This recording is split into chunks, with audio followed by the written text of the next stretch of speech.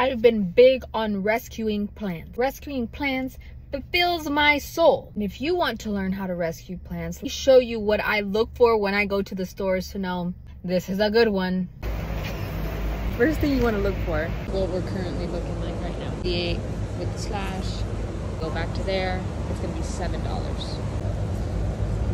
Be sure to check the undersides of the leaves and the stems because you might have pests that you don't want to bring into your house. Something like this that has a lot of green but you have some crisp there, it's gonna be a great rescue.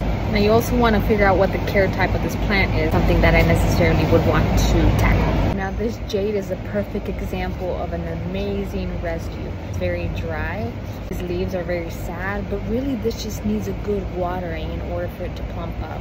Half off.